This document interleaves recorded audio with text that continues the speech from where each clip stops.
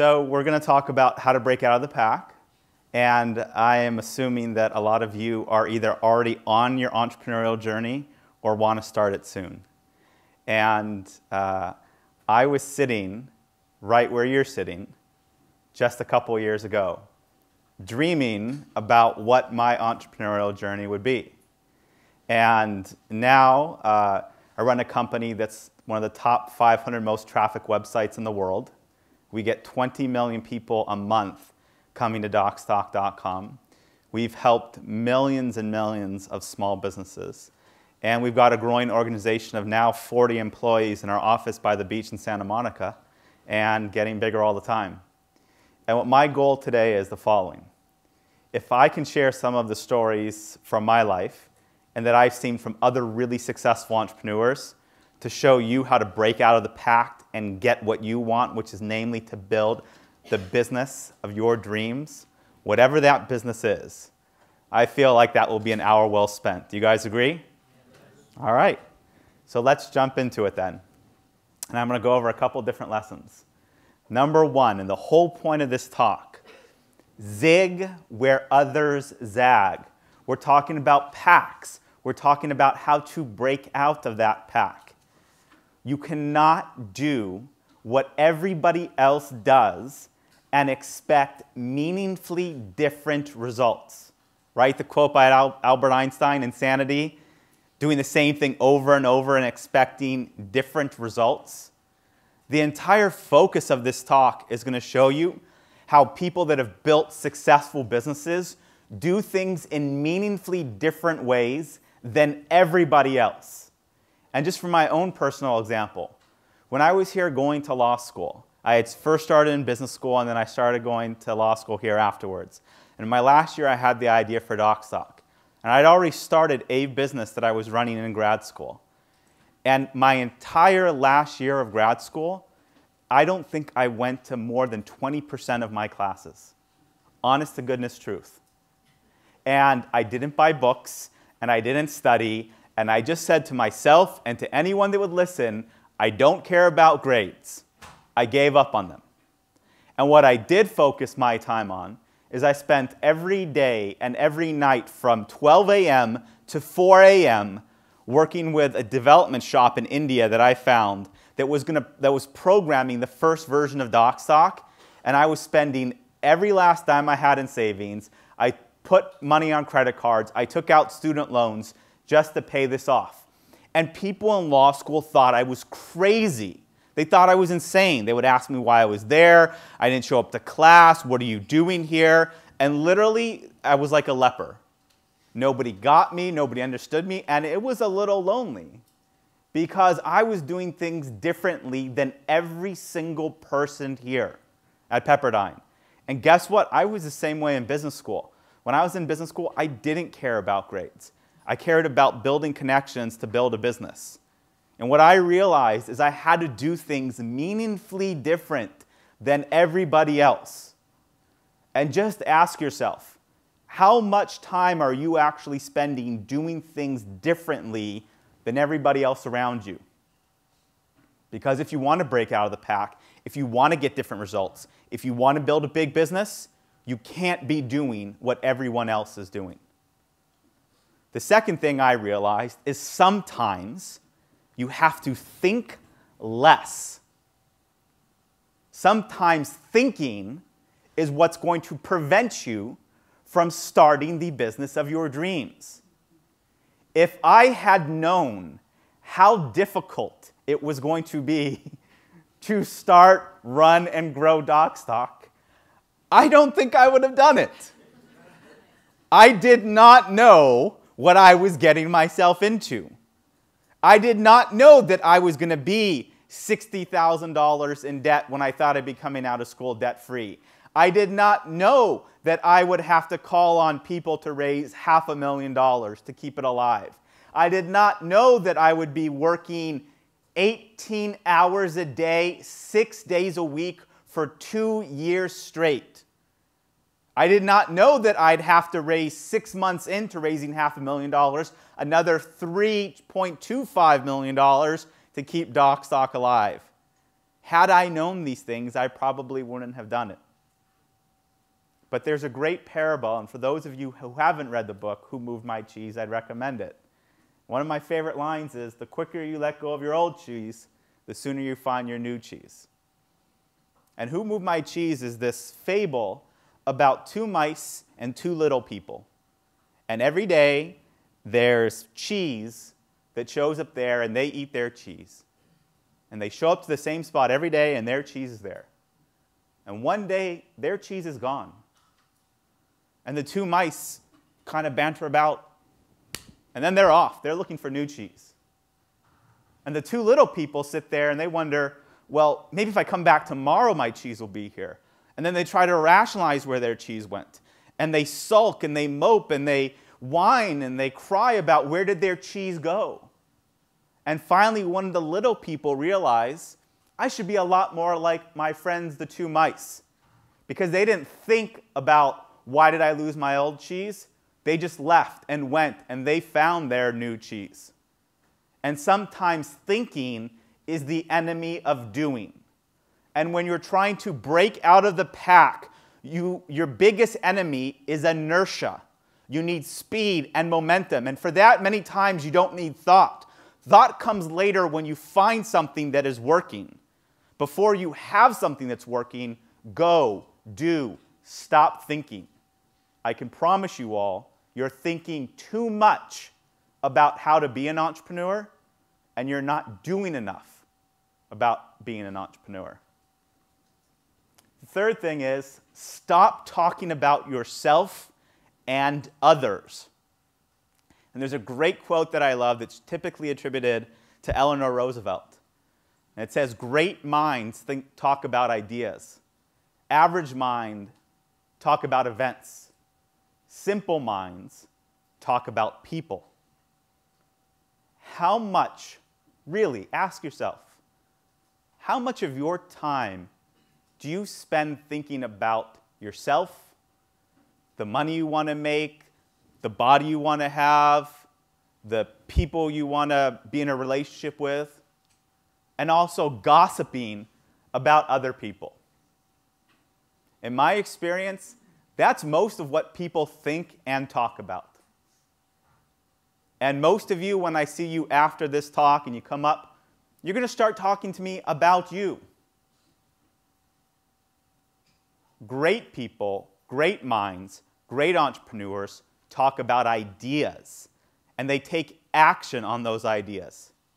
Steve Jobs is famous for having this management style. There's this big Apple campus, and part of his management style is that he goes for these long walks, and while he's on these walks, his VPs and the people that report to him get time, and they discuss things while they're on the move. What do you think Steve Jobs was talking about? Do you think he was talking about himself? Do you think he was gossiping about other people at Apple? Or do you think he was talking about this big idea he had to revolutionize the music industry, to revolutionize the film industry, to deliver the most delightful products to people that they've ever seen in their entire life, and then said, hey, this is not enough to talk about these ideas, we're going to take action on them? There's too much of our time that we spend thinking, talking about ourselves, and gossiping about other people. Truly great entrepreneurs, people that break out of the pack, think about ideas, and then take action on them. Mistakes. Repeat them, own them, and then make new ones. Right? There's the adage, don't ever make the same mistake twice. That's the stupidest thing I've ever heard. You're going to have to make the same mistake many times over. Have you ever learned anything new once? If I told you a new sentence in a foreign language, are you going to remember it after I tell you the first time? If I had you play a sport that you've never played before, are you going to get it by doing it one time? No. You have to repeat things over and over again until you internalize that lesson. It's the same thing with mistakes. You're not going to learn from your mistakes the first time. You're going to have to make them a couple times, but make them quickly. And then eventually own those mistakes and stop making them. And move on to new ones. All of life's about making mistakes. You should embrace making mistakes. You should run into making mistakes as quickly as possible. You should be okay repeating mistakes just enough times to never repeat them anymore and then move on to new mistakes you're going to make. And when I first started DocStock, I made every mistake in the book, and I still am. And one of the big ones that I made that it took me not 1, 2, 3, 4 times to learn from was to make sure to appreciate and compliment my employees, the people working for us in the office. I was so driven. I was so nose to the grind. I was so, such a high bar for excellence that nothing was ever good enough, and I never wanted any of the people working in my company to feel like we had done a good enough job. On the day that we launched DocStock, we had 40,000 people come to our website the first day. And my co-founder and the developers who had been working on this site for, months to bring it to life and been pulling all-nighters, were like, this is amazing. We pulled it off. We launched it. We had all these people, and I was pissed. I was pissed that it wasn't 100,000 people that came to the website. And the folks in my company would tell me over and over again, look, you need to compliment people. You need to ease up a little bit. You need to appreciate people. It's not going to want to make them work less hard. And finally, one day, my co-founder literally pulled me out of my office and took me for a walk. And he's like, Jason, you are being a dick. And you've got to appreciate and validate our employees. This is not sustainable what you're doing. And guess what? That was the 3rd, 4th time I had heard that message, and that was the most direct I had heard it. But it still took me a while to internalize it. But now I think I spend a lot of time making sure every single employee in our office knows what they're doing well, knows what they're appreciated for, knows where they can get better. And the critical feedback is always complemented with what we appreciate and validate and are thankful for the people in our office. To break out of the pack, you should be uncomfortable. All learning, all growth is accompanied by uncomfortability. Think of anything new that you do where you're pushing yourself, stretching your boundaries. It's uncomfortable. It's not comfortable to work out. It's not comfortable to learn a new sport. It's not comfortable to push yourself in business school and learn new classes and topics that you've never had to study before. But uncomfortability is what leads to growth. And breaking out of the pack takes a commitment to growth. And so what I've always tried to do is to purposefully, intentionally, and quite often put myself in uncomfortable situations. When I graduated undergrad, I was supposed to go to law school at the time. I decided I wasn't going to do it, and not for a period of time. I thought, hey, I don't know if I'll ever go. And I told myself and anyone that would listen, I was going to be a motivational speaker. How? I had no idea. Well, a couple months later, I ended up doing 3 things. First, I found a company that would send me to talk to high school students. And listen, I wasn't the cool kid or popular kid in high school. And I would go back to these high schools, and there'd be a gym of 600 kids. And one time I went to an all-girls school, and they were clapping and cheering. I walked in, and I was like, whoa, what is happening here? I've never had one girl clap or cheer for me, let alone 600. And I would have to give these speeches to these high school students on how to be successful in high school and how to pursue their dreams in college. Listen, it is terrifying. It is terrifying to have to talk in front of 600 16-year-old girls. I don't think I've ever done anything as frightening in my entire life. I then also found a way to go do seminars on communications and negotiations and sales to people that were, directors in various positions in corporate America.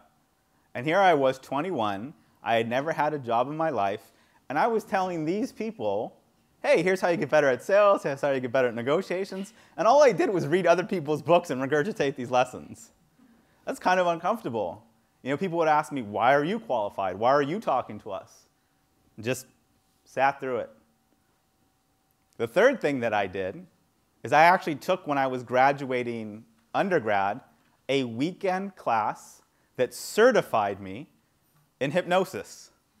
I am a certified, after one weekend, hypnotherapist. And for 1 hour in that weekend class that cost a whopping $199, there was an hour video on how to do a stage hypnosis show. And I started telling people I knew how to do stage hypnosis shows. I did not know how to do stage hypnosis shows. And eventually somebody asked me, well, will you come do a stage hypnosis show for our school? And I said, sure. And I practiced doing the stage hypnosis show before I did that first one. And it went really badly. I mean, it did not work at all. And I had to walk into a fraternity event in front of 400 people and hypnotize people. That was kind of uncomfortable, let me tell you. But I went on to go do about another 30 of those shows over the course of a year. And so what I've constantly done in my professional career is seek out situations that are really uncomfortable that then lead to growth. And I didn't know at the time, when I was talking to 16-year-old high school girls and delivering message about sales to people who've been in the workforce for 30 years and doing stage hypnosis shows, that year of public speaking would be one of the most important things that I ever did to raise $4 million. And you're not going to know how the situations that you put yourself in when you're uncomfortable are going to help you out later down the road, but I promise you they will. When you're breaking out of the pack, forget 80-20. It's 99-1. And of every quote I have on this deck, my favorite one is from my father, who is a big fan of often saying, "Congratulations, Jason, I'll give you a shit medal." "Hey, Dad, I got into business school." "Congratulations, Jason, I'll give you a shit medal." "Hey, Dad, I just started a new company." "Congratulations, Jason, I'll give you a shit medal." And when you have an 82-year-old Persian Jew telling you this, it's, what's going on here? I'm actually afraid one day he will give me a medal made of shit.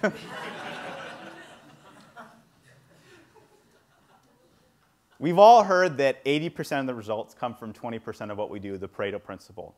And you know what? When you've got a big organization and something's working and running, that is true. 80% of the results come from 20% of what you do.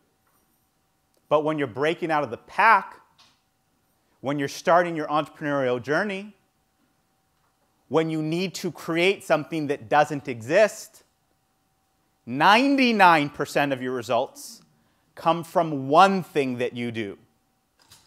There is one most important thing for you to do in your entrepreneurial journey right now. I don't know what it is, but I know there's one thing. And for us, when I was in law school, and there were all these distractions, and I could have very easily had any good reason to back out why we weren't going to do DocStock, my first one thing was, I am going to get this product launched, and I'm going to get it live on the internet no matter what.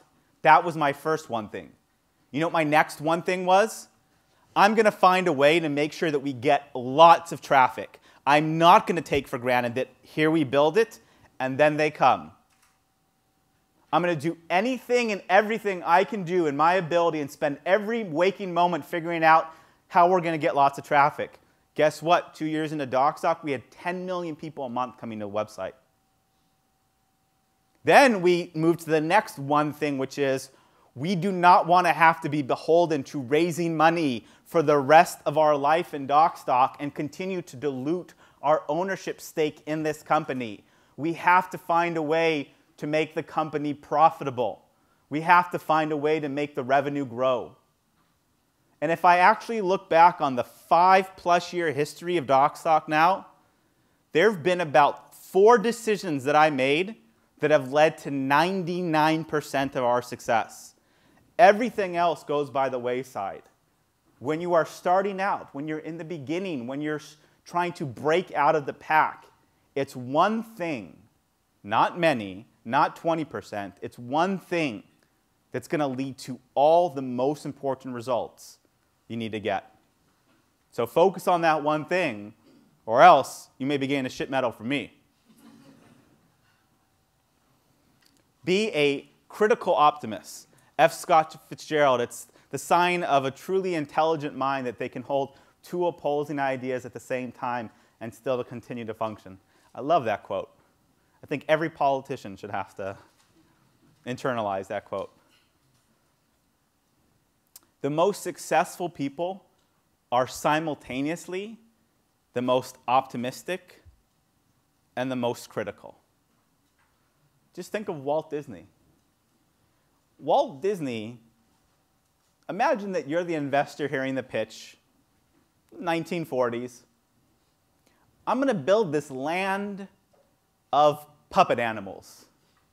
And there's going to be rides, and we're going to call it the Land of Disney, Disneyland.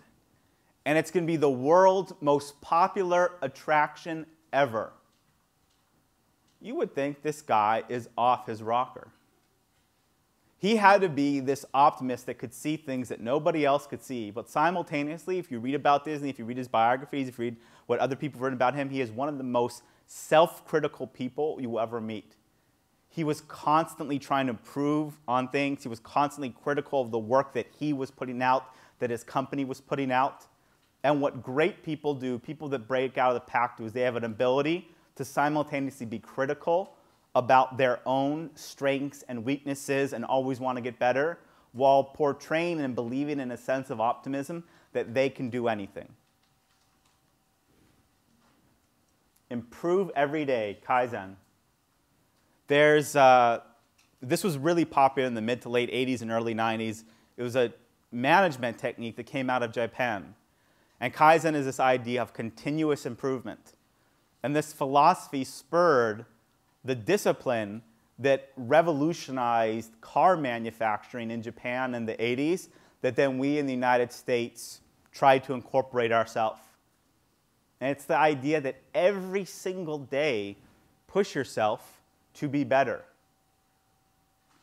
If you had to ask yourself the following question, how much better am I professionally today than what I was a year ago, 5 years ago?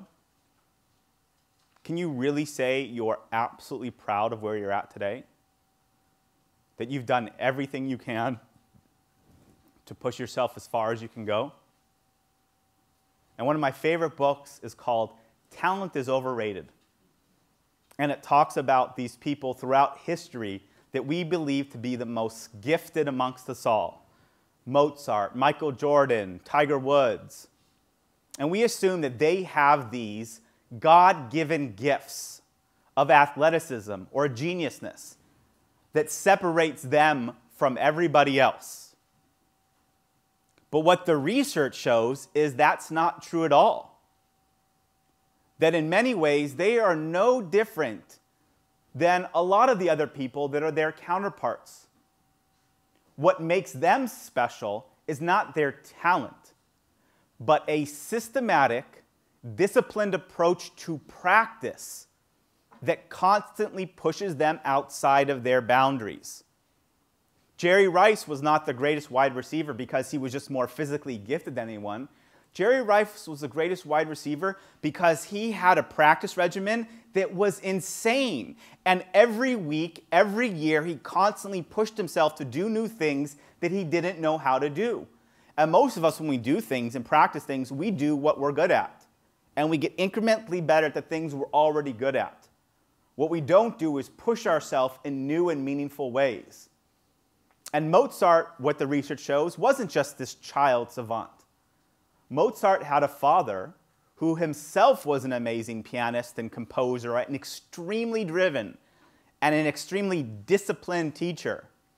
And by the age of 3, Mozart had already practiced more hours than people 4 or 5 times his age.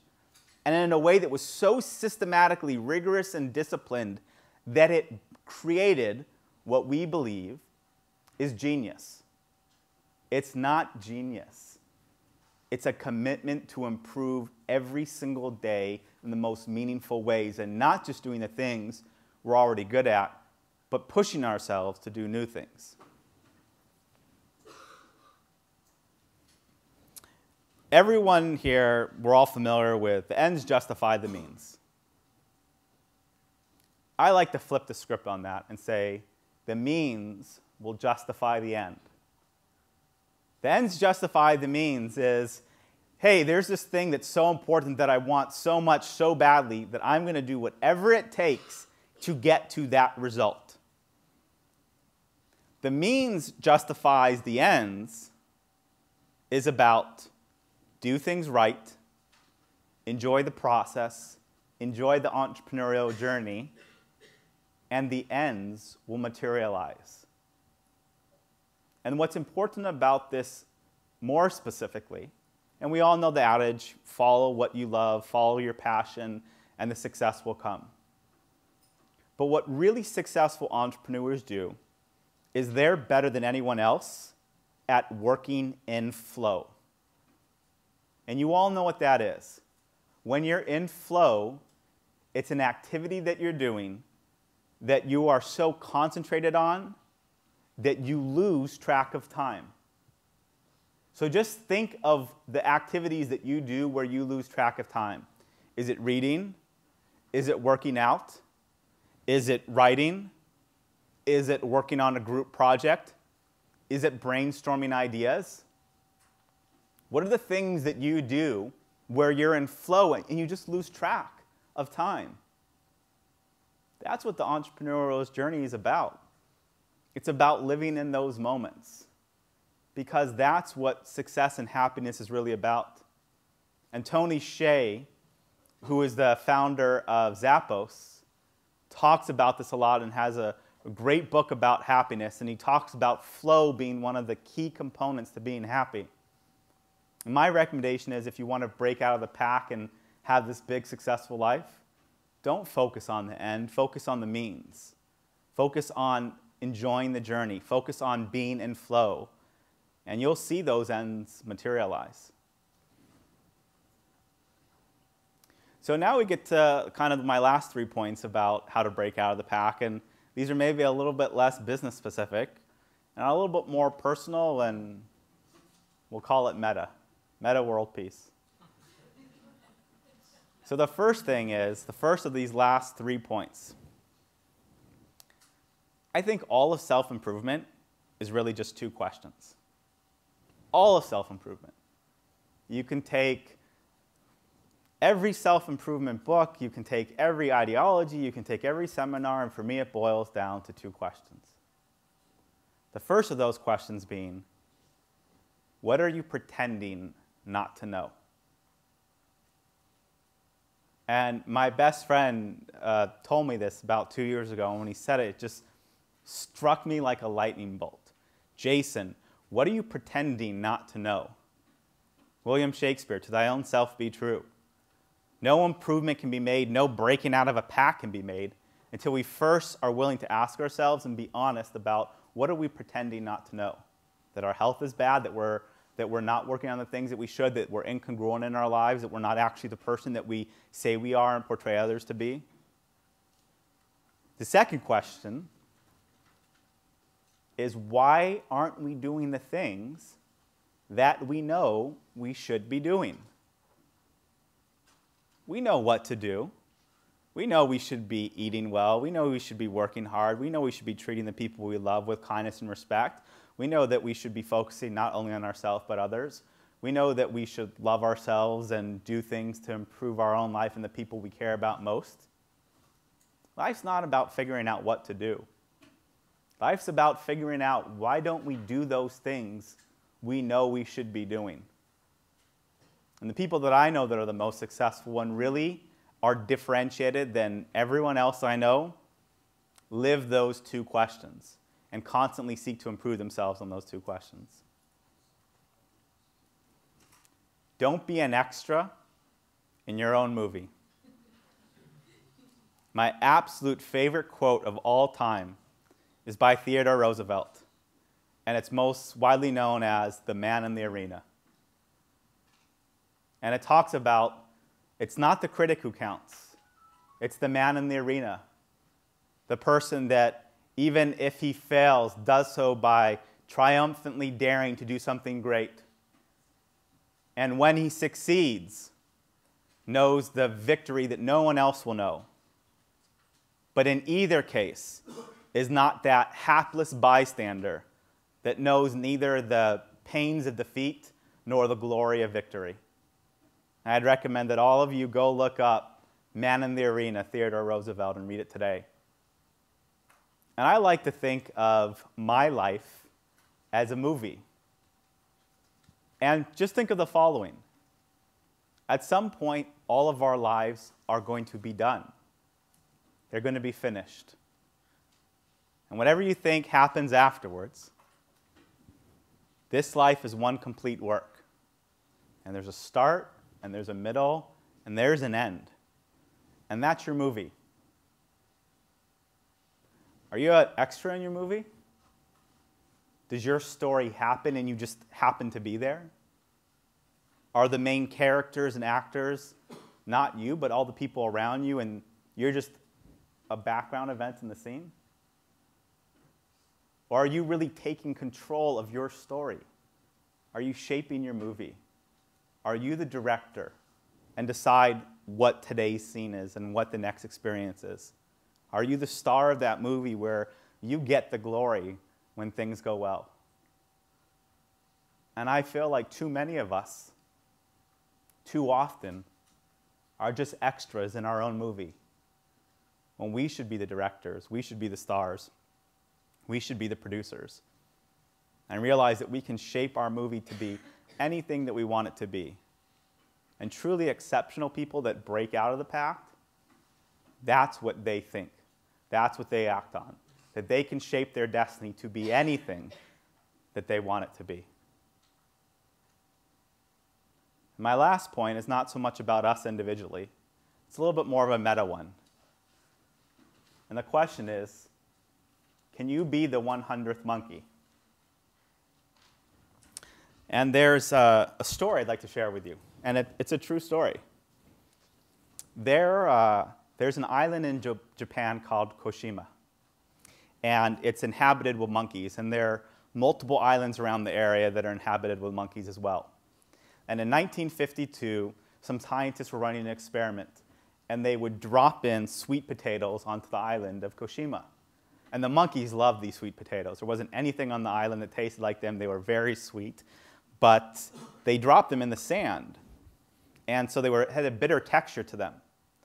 And eventually one day, one of the monkeys, she was very smart, and she walked over to the ocean, and she bathed her sweet potato in the water and realized it didn't have a bitter taste at all afterwards. And slowly but surely, some of the monkeys started following suit, copying her behavior.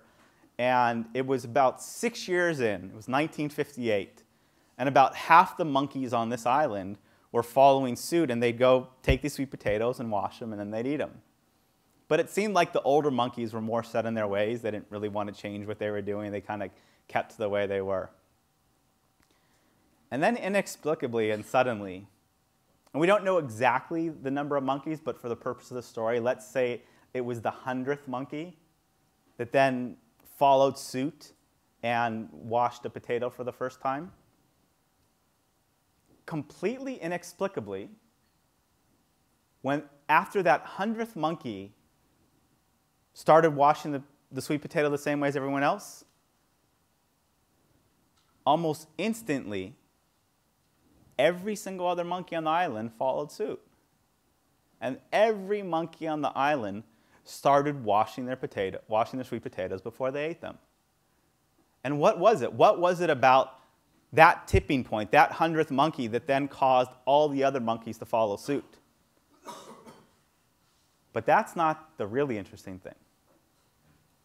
The really crazy thing was that on an island a couple miles away, separated by water, with no communication between that island and Koshima, almost instantly and simultaneously, all of the monkeys on that island started washing their sweet potatoes in the water.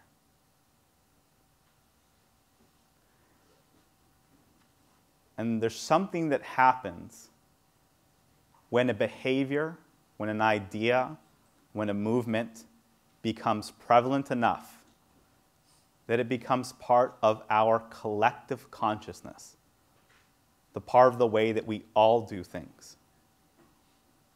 For the last 50 to 100 years, there hasn't been any desire for democracy or representative government in the Middle East, and now all of a sudden in a period of a year where countries that don't talk to each other or really have any big trade relations, they're all simultaneously wanting to have representative governments in the Middle East.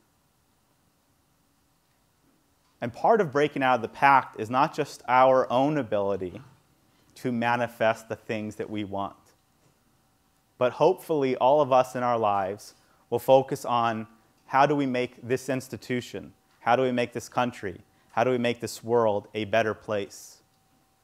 And we'll have to not only move ourselves, but we'll have to move the pack.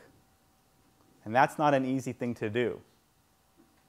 But I would encourage each of you to think about is that any of us could be that 100th monkey. That person that by doing that deed, thinking that way, representing ourselves in a certain light, moves everybody else, creates a collective consciousness, and not only affects our own life and our own entrepreneurial journey, but has the ability to affect thousands or millions of people around us. And that's in part my goal. That's what I want to do in my life. And that's why I'm here today. And I don't think there's anything that I've said that you haven't heard before. And I don't think there's anything that I told you that you didn't know. I'm just hoping that I might be the 100th monkey and help some of you fulfill your entrepreneurial journey. So thanks for having me today.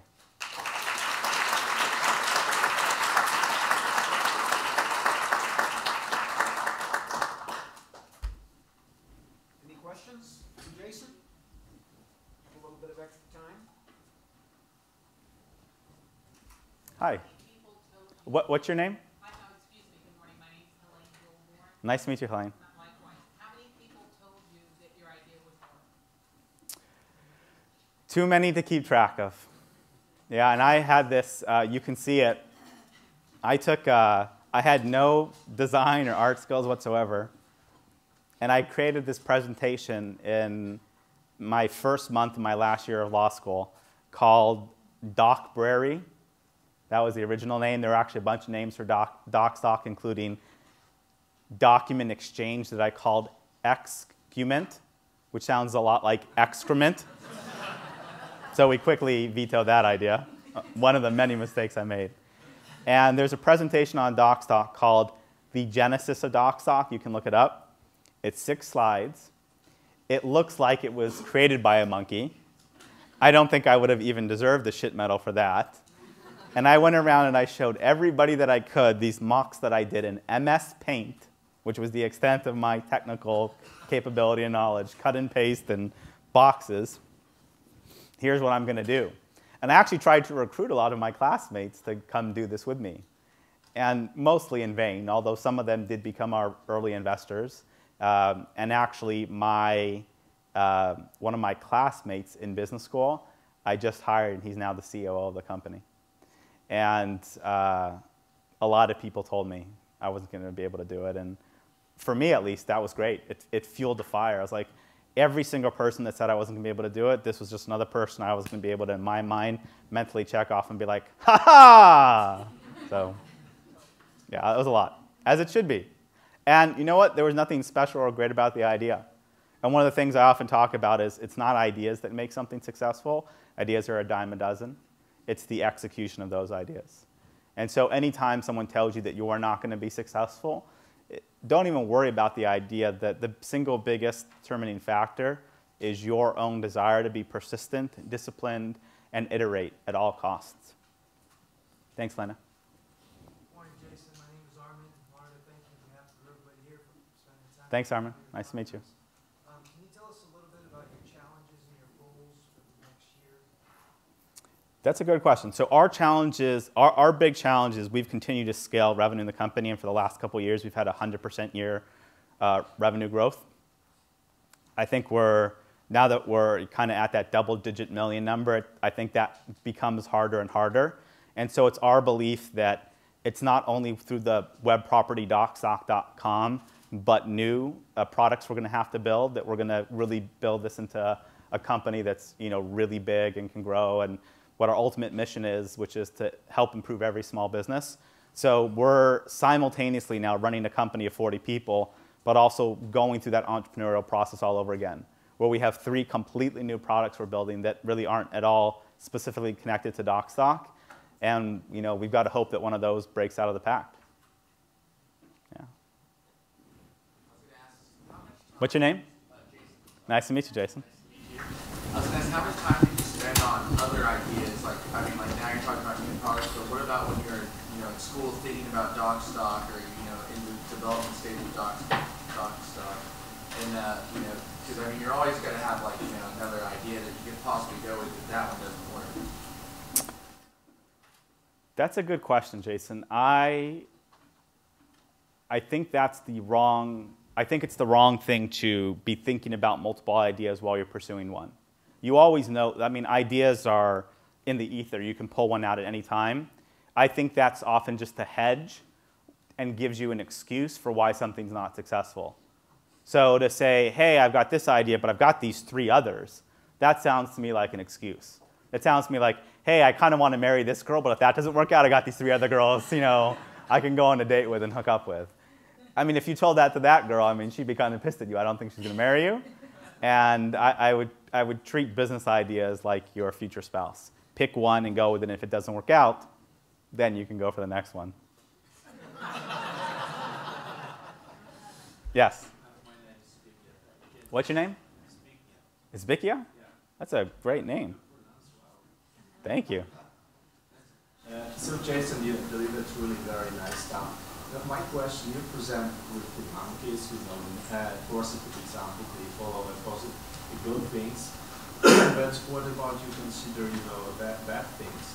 If that template works as well. I hope that we as a people, we do not follow the bad things in a collective way. So we have many examples within the organizational behavior that show, to some certain extent, I do not have much evidence, to some certain extent, as well in society, that big groups of people in a collective way they follow, in fact, the bad things. What do you think about it? That's a great question. I'm not here to talk about... Sure. So I think his question really surrounded around what if people follow collectivism to things that we don't agree are an intent that we want. Listen, there was a 99th monkey in Nazi Germany in the late 30s that ultimately someone or some event was the 99th monkey. At some point, became a collective consciousness. It's okay to persecute an entire race of people and go to war.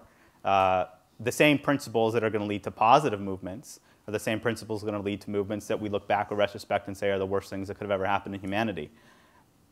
I don't think I'm in the place, nor am I here today, to judge what should be a good movement or a bad movement. I'm simply here to say these are the principles that people apply to break out of the pack, for good or for bad. And the last point being is here's how you move collectively, the consciousness. Here's how you move people en masse. And, I hope that you do it for something good in your life, as do I. Hey, Jason, great talk. We're appreciating it. Thanks. Tweeting your quotes. And in tweeting, I discovered that... What was your name? Donna. Nice to meet you, Donna. You can actually find this talk on Twitter, right? So we want to find it. Yeah, well, this presentation's on DocStock. Okay, great. So, well, my question, you mentioned MS Paint and I'm taking it you're not technical. I'm not technical. Okay. And there's a lot of talk about if you want to found a company or start a company and you're not technical, there's different ways to overcome that. And I'm just wondering how you overcame having a technology-based company and not being... Your job as an entrepreneur is to be the producer of a movie. The producer doesn't act in it. It probably would be horrible if he or she did. Doesn't direct it, doesn't write the script. They bring together at least this is my view of entrepreneurship, right? Is they bring together each of the different specialists that then create this wonderful piece of work. Now, if you happen to be a specialist in an area, if you happen to be, great at technical or great at sales or great at management, that only adds to it overall. But the reason why I think the big mistake I think people make is they feel, I know that you have heard and you have probably often said yourself, oh, I just need to get more knowledge or information until I think I could do that. I'm not ready to be an entrepreneur yet. I know there was a 17-year-old that came into my office last week who just raised $5 million for his business. Do you think that 17-year-old knows what the heck he's doing? No, but he's going to figure it out along the way. He doesn't know tech. He doesn't know sales. He doesn't know management. He certainly doesn't have a lot of experience. But he's got chutzpah, right? And he's bringing together a lot of other pieces. So I wouldn't worry about what technical knowledge you do or don't have. If you have those skills, they're certainly a benefit, but they're not necessary for getting your business off the ground. And look, as your business grows, you're not going to be doing things anyway. One of my board members, who was the previous president of MySpace, started a company called UserPlane and sold it to AOL. One of the best-known entrepreneurs in LA, Michael Jones, told me a year into my business, Jason, your goal is not to do anything. You should not be doing any of the stuff that needs to get done in your company. If you are, you're doing it the wrong way. It was really hard to, I was like, here I was working 18 hours a day. Anything that needed to get done, I was doing, answering customer service emails, taking out the trash, trying to raise money. Like, I own the spectrum, and I validated myself for that. Oh, look at me. Oh, I can do everything myself. Well, that's a pretty crappy way to run a business. You're going to burn out pretty soon. And it was a really smart person that told me a long time ago, build a product-based business, because service-based businesses, you're going to cap out, right? And she's sitting in the room here today. It's Janet Kerr. And so your goal as a business owner is not to do things yourself, but to get other people to do those things for you. And in the beginning, it's an art, it's a game, because you don't have resources, you don't have money, and you have to get people to do things for you based on future promises that are then made sincere by your own certainty. But later on, you have a team and you have money, and I wouldn't worry about what you do or don't know. I would just worry about what you can bring together to make something great. Morning, Joe. Hey, how do you fight resistance to change? How do you convince people to do something differently when they're used to doing it their way? Let's say for Dogstock, for example, if I was to play the devil's advocate, I would say, I can just go to my lawyer. I'm sure I have my lawyer drafting my contract. Why should I use Dogstock? Yeah, absolutely. So so there's a whole talk I gave, and you can find it if you just Google how to persuade people.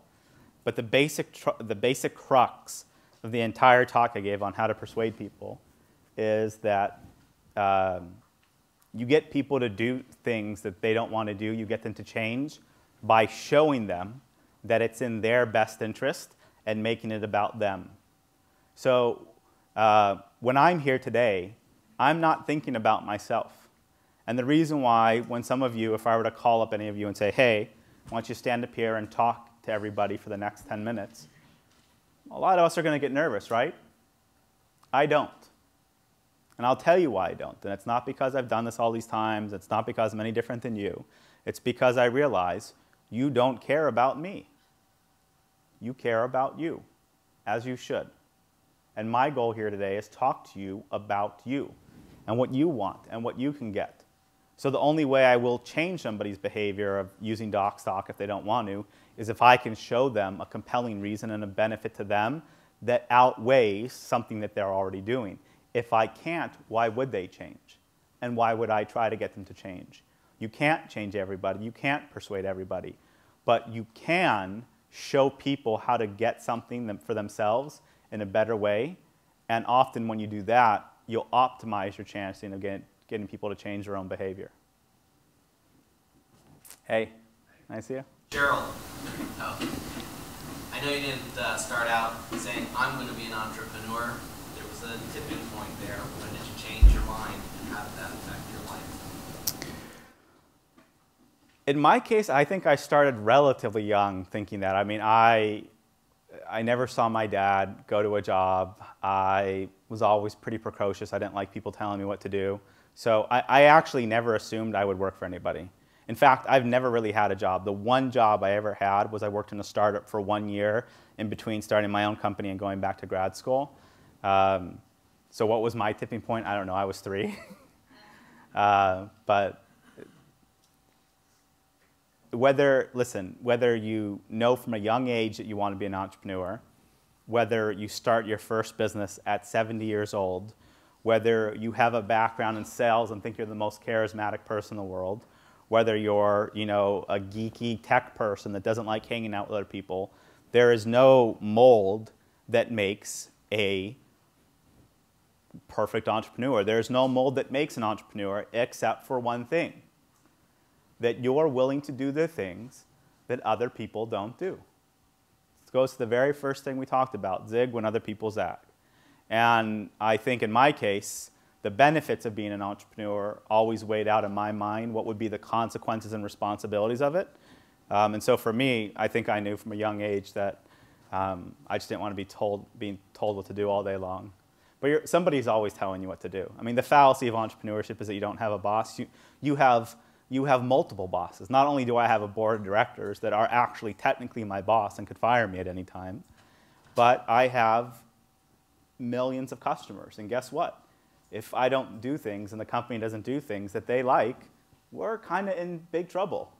And so you always got a boss. You always got somebody to answer to. But specifically, I think in my case, I knew pretty early on that I wanted to be an entrepreneur.